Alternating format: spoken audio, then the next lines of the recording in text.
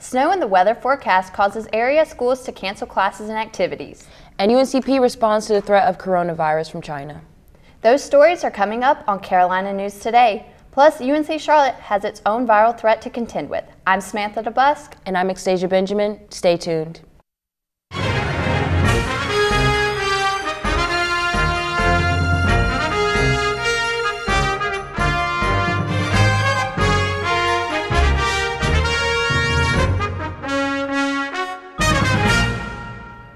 North Carolina Governor Roy Cooper tried to assure residents this week that the state was prepared for snow effects. At a press conference Thursday, he also gave tips on being prepared with storm kits in your car. Cooper stressed the differences in impact that would be felt in different climate zones. The entire state is under either a winter storm advisory or warning through tomorrow morning. This winter storm will affect most parts of North Carolina. Effects could be minor in many places, but will be more significant in other places. We expect the heaviest snows after sunset. Northeastern North Carolina might get the greatest impact, where 3 to 6 inches of snow are possible in the forecast. School officials in the region made decisions Wednesday to have early dismissal on Thursday to make sure buses were off the roads before freezing temperatures or snow. Robeson and Cumberland County schools closed 2 hours early. This morning they had a delay opening, and Scotland County Thursday was already set to be a half day for parent-teacher conferences, which were then canceled. Friday was already a scheduled day off for students in Scotland County and a required teacher workday. UNCP canceled Thursday night classes and resumed regular operations at 10 a.m. Thanks to our studio crew for showing up this morning to make our show happen. UNCP has canceled some travel and classes for another reason: the threat of this new coronavirus that's traced to China. CNT reporter Mason Miller tells us about the university's response to for the potential of the infection. The global death toll for the coronavirus is now over 2,100 people. While the number of cases now exceeds 70,000, it's unclear when the growing pandemic threat will stop. Because of the virus's wildfire spread across China, the university has, quote, placed a ban on all university-sponsored travel through China for the spring semester. Director of Student Health Services Cora Bullard explains some misconceptions around the virus and what students should be aware of. Bullard says that the possibility of the virus spreading to Pembroke is low. However, she warns that students should still be precautious. Well, for one thing, the coronavirus it's a very low risk here on our campus. The main risk is in China, but here at UNCP, we don't want to always take chances on anything, so we're always looking out for our campus community. So we're always doing things that can actually help us be prepared if anything does happen. One of the things that students can do to prevent any kind of virus is hand washing. Okay. Hand washing is the #1 thing that you can do to prevent that. Okay. And a lot of individuals would think washing their hands for 5 seconds works. Most times we tell individuals to wash their hands for 20 seconds. So count to 20 while you're washing your hands. The Braves Health Center also warns of some common misconceptions about the coronavirus. I think there are some misconceptions. I think people, when they see Asian individuals, they automatically think of coronavirus. And that's a real misconception, because we've got Asian individuals here in North Carolina and the United States has been here all of their life. So a misconception is actually looking at an individual thinking that they may have something when they don't. Because of the ban, the Office of Global Engagement's study abroad trip to China has been suspended. The trip would have taken place this May to Beijing and Harbin. Bullard says that the medical masks people wear are also effective in preventing the spread of illnesses. The masks are effective for those individuals who are sick. When they come into our clinic, we give them a mask to wear. It's also recommended that health professionals wear a mask when they're taking care of sick individuals. We're always looking out for our students and the safety of our campus, just like with Ebola and pandemic flu and H1N1 and just the regular flu. If you look over campus and look at our website, you can always refer back to things that can help individuals notice symptoms of viruses, and then, like I said, prevention as far as making sure that they do hand washing. Now, you heard Cora say the masks that people wear around their mouths are effective in preventing against various types of illnesses and viruses. For more tips on how you can avoid the coronavirus, visit the Braves Health Center website. For WNCP-TV, I'm Mason Miller. The state of North Carolina has created a task force to work alongside federal agencies to prepare for this virus. Although they're not necessarily expecting anything, state officials encourage the public to take the same safety precautions used for common cold and flu to prevent infection from spreading. For example, washing your hands for at least 20 seconds, covering your mouth and nose with a tissue or your sleeve when sneezing or coughing, and staying home when you're sick. 57 Americans were able to leave Camp Ashland in Nebraska Thursday as their 2-week coronavirus quarantine ended. Camp Ashland is a National Guard training facility where the Centers for Disease Control set up a team to test and monitor Americans who were flown in from Wuhan, China. The team leader said it's been 14 days and now the patients can go to the Omaha airport and head on home from there. The really important thing to know is that 57 people arrived here for quarantine, and 57 healthy people are going back to their communities. And the really important thing to know is that these people pose no health threat. The Mecklenburg County Public Health Department is investigating 2 potential cases of tuberculosis at UNC Charlotte. The university says the 2 affected individuals both reside off campus and are currently receiving treatment, following standard isolation protocol. The health department says most people who come in contact with the bacterial infection are not affected. In most cases, the disease is cured with an appropriate medical treatment. North Carolina Attorney General Josh Stein has asked U.S. Education Secretary Betsy DeVos to forgive federal loans for all students who were enrolled in the former Dream Center schools that are now closed. In 2018, the Dream Center nonprofit abruptly closed its arts institutes in Charlotte and Raleigh and South University in High Point. Former students may be eligible for complete discharge of their federal student loans if they were enrolled when the school closed or if they were on an approved leave of absence. Stein and state attorneys in 26 other states have asked Secretary DeVos to go further and provide debt relief to all Dream Center students who didn't have time to graduate before the schools failed. Syracuse University has reversed a decision to suspend students who were protesting the school's handling of a series of racist incidents. Wednesday, the chancellor lifted the interim suspensions. He said suspensions procedures would be stopped in order to de-escalate the whole situation. The building where students conducted their sit-in has returned to normal operation. Demonstrators criticized the administration's handling of a series of racist incidents that began late last semester. Another 6 bias incidents have been reported since mid-January. Chancellor Sirverd announced that some perpetrators have been found and punished, but the school is still trying to identify at least 1 more. Here at UNCP, an intimate concert showcased local performing artists Sunday in Moore Hall. The event was sponsored by the Robeson County Arts Council. CNT reporter Brian Pittman has more. Mark Anderson and Lakota John have been performing together for about 2 years now, and the 2 of them, along with other local artists, left a lasting impression last Sunday at the River Voices concert at UNCP's Moore Hall.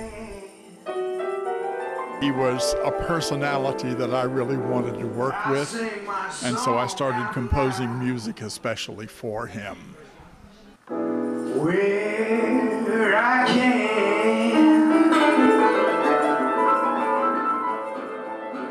We perform with this group every month. We are doing one of these concerts in each one of the towns in Robeson County. It's being sponsored by the Robeson County Arts Council, and they are bringing us into each one of the cities of Robeson County to do a concert this year. Mark told us that his journey in music started about 60 years ago in Lumberton, North Carolina, and has carried him to places like Paris, Boston, and New York City. Lakota John was also drawn to music at an early age and was influenced by a large and diverse group of musicians. Well, I grew up listening to the Allman Brothers, Leonard Skinner, a lot of 60s and 70s stuff. And then I found myself going to a lot of the old original music, stuff out of the early 1900s, Louis Armstrong and some Jelly Roll Morton and Blind Boy Fuller and man, I just started, and I love D'Angelo. I like Music Soul Child. I like all kinds of different things, classical music. And so to incorporate all of these elements together and mash them all up and kind of make my own thing. For Robeson County residents, the River Voices concert provides a unique blend of homegrown talent. Be sure to catch them at a location near you. For Carolina News Today, I'm Brian Pittman.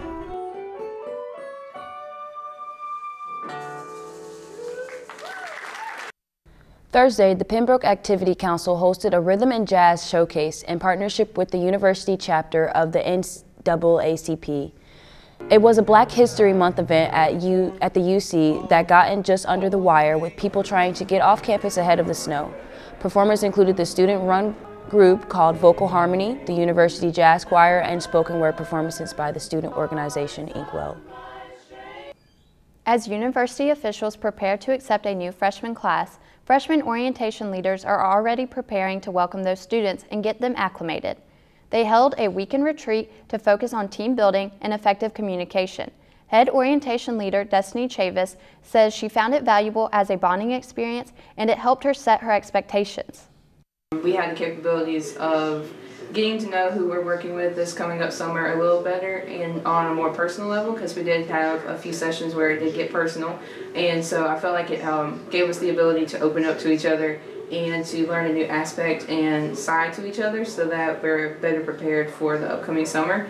And having that ability, as like I said, as a head orientation leader, just helps me as a supervisor to know who works best with who has, you know, other issues going on that may prevent them from doing their best job at work. So this whole retreat just was a great opportunity for us to know all those aspects about everyone. Dozens of nails dumped in a Charlotte parking lot cause a dangerous scenario. And what would you do if you found $5,000 at work? Would you try to find the rightful owner? One woman in Kentucky did. Those stories and more from around the country, right after this. Campus engagement and leadership is a team, and our mission is to provide experiences for students in a values-based and student-centered environment. Together we are a brave nation because serving students is our passion. We encourage students to connect with peers, faculty, staff, the campus community, and beyond. Getting connected means identifying your interests and matching them with a multitude of opportunities here at UNC Pembroke. Engaged students never stop learning. Being engaged means celebrating the culture of campus through personal and group exploration. Leadership at UNC Pembroke is about creating a legacy that will leave both the campus and the community better than you found it. Leading means working with others in a supportive community to create positive change. Connect to opportunities, engage in exploration, and lead your community. Together, we are changing lives through education.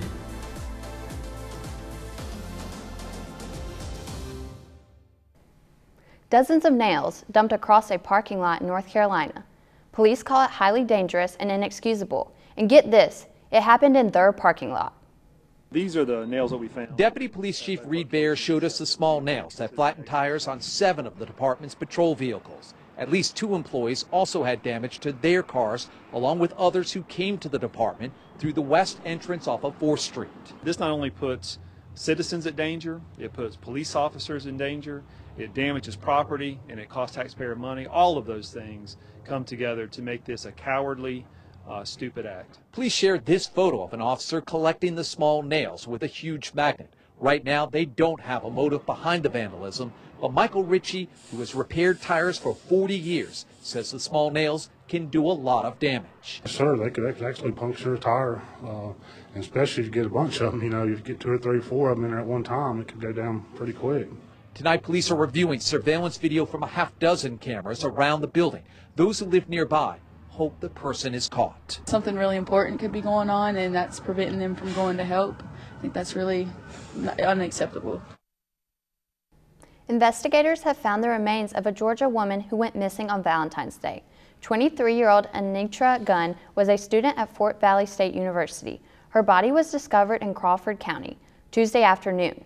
Officials say she was last seen with DeMarcus Little, who is considered a person of interest. They say he vandalized her car and apartment about 2 weeks ago. He's now under arrest, facing charges of criminal damage to property. Officials say a deputy found Gunn's body in the woods along with the front bumper of her car. About 150 yards off the roadway, he found the piece of the car, part of the car piece that we've been looking for. Found Miss Gunn laying very close to part of that front bumper. A school district in Madison, Wisconsin is facing a lawsuit over its gender identity policy. It prohibits staff from telling parents if their children alter their gender identity at school, but some parents believe they have the right to know. A lawsuit filed Tuesday names 8 anonymous families in Madison who claim their rights as parents are violated by Madison Metropolitan School District. I'm not aware of any other example where a district takes an issue as significant as this and as controversial as this and takes it out of parents' hands. A 2018 policy teaches staff how to support transgender students, allowing kids to change their gender identity in school without parent approval. The policy prohibits staff from even notifying parents about this without the child's consent. Wisconsin Institute for Law and Liberty attorney Luke Berg says the 14 parents filing suit don't have transgender children, but feel they have a right to know what their kids are doing in school. They need to challenge the policy now so that if their children ever do deal with this issue, they can be involved in part of the process. The lawsuit itself is just immediately having harm on students and families. Brian Jukum's organization G-Safe works with schools to develop inclusive policies. It's really critical to our trans students, and it really allows them to learn and feel supported. He says Madison's policy leads in best practices, allowing schools to give kids another place to get help if they're not comfortable at home. This is a really scary process for young people, for anybody to share something really personal in it, about themselves. But the parents involved in the lawsuit disagree, calling for a court order to change the policy to require a parent's permission for any gender identity changes. This is the kind of thing that parents need to be involved in to help guide their children through it. When a retail worker found $5,000 in cash at work, she could have easily pocketed the money. That's not what one Kentucky woman did, and she thinks her actions brought her good karma. Words cannot express our appreciation for you today. For Katrina Deanie Thomas, this is one thank you card that was worth every penny of $5 grand. When I went to pick it up, it was awful heavy. I found it right here. And it was right there for the taking. $5,000 in cash, left on the floor in front of her workstation inside the Maysville Rural King, and she didn't even think twice. God put me to put it back. He was the one that directed me to give it back.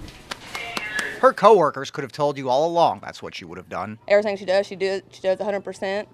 So, it was not a shock at all that she turned it in. Left her husband of 42 years beaming with pride. I was proud that she was well on turning it back in because, somebody really needed the money. But it was the thought that counts. And a reward would follow, consisting of flowers, candy, and of course that card. God bless you and hope you have a very special Valentine's Day. Hand-delivered by the person who accidentally dropped the envelope, with a little something extra, of course. Let me give you a big hug. I said, you're welcome. I said, it could have been somebody else that didn't turn it in. But it was Katrina who did, showing she was all heart on February 14th. On Valentine's Day, they got a Valentine's gift back. Thanks to a saint everyone calls Deanie. The men's basketball team breaks 100 points in a hotly contested Peach Belt game at home. And Braves softball is still looking to get back in the swing of things. It's Ty the Sports Guy when we come back.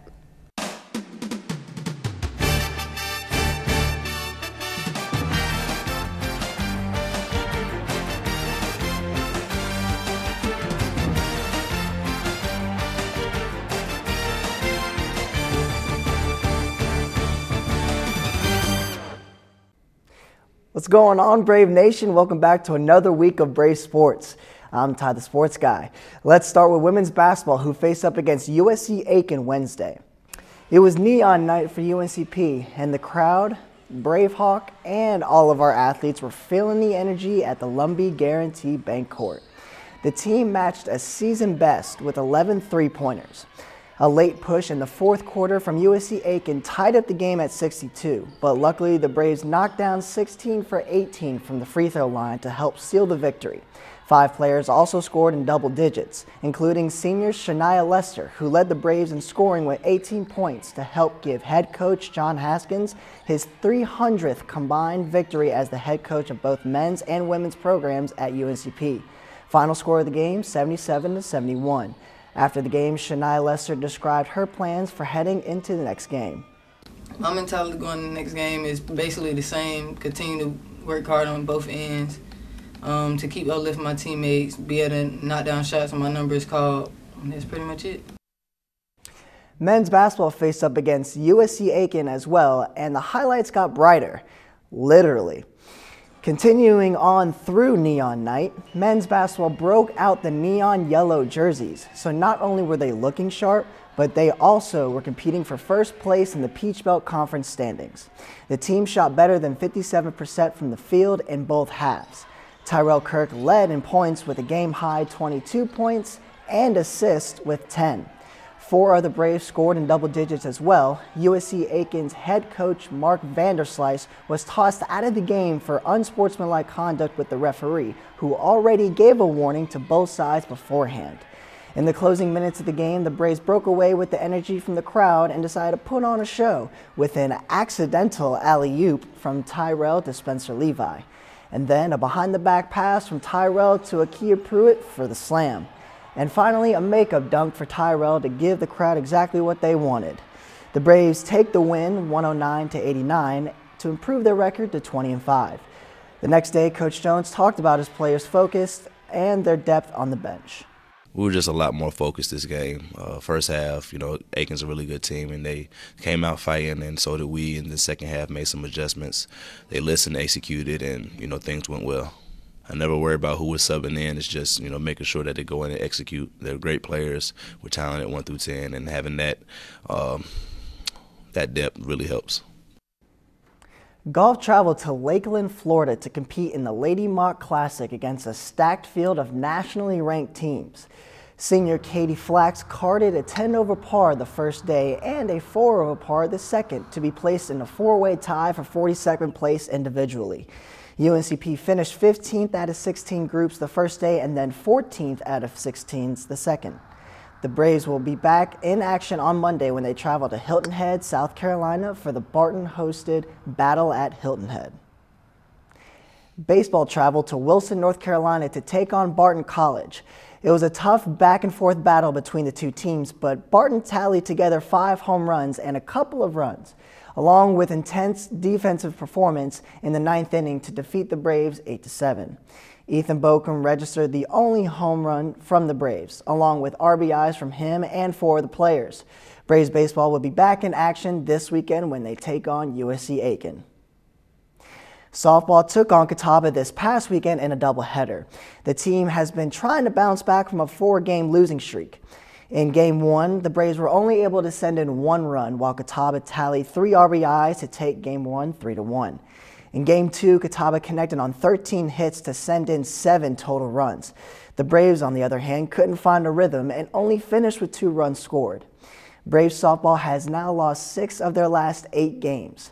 But during those 8 games, Coach Brittany Bennett was able to acquire her 100th career win as a head coach. We asked Bennett what this milestone means to her. Well, it's funny, I had no idea. Clearly I wasn't paying attention to this. I had no clue. It caught me off guard when Mr. Christie, our athletics director, texted me about it because I didn't even know it was happening. When you say that number to me, it sounds like a number to you and it's a milestone, but to me it sounds like people, awesome conversations, growth, opportunity, success, and a whole lot of fun along the way, and maybe just a few tears from some of those kids, but I wouldn't be anywhere I am right now today if it hadn't been for those kids. The doubleheader against Wingate was postponed, so softball's next matchup is against West Virginia Tech this weekend. And that's all the Brave Sports updates I have for you this week. Until next time, I'm Ty the Sports Guy. Extasia, Samantha, back to you. Thanks, Ty. That's it for us. We'll be back next week. I'm Extasia Benjamin. And I'm Samantha DeBusk. Thanks for watching.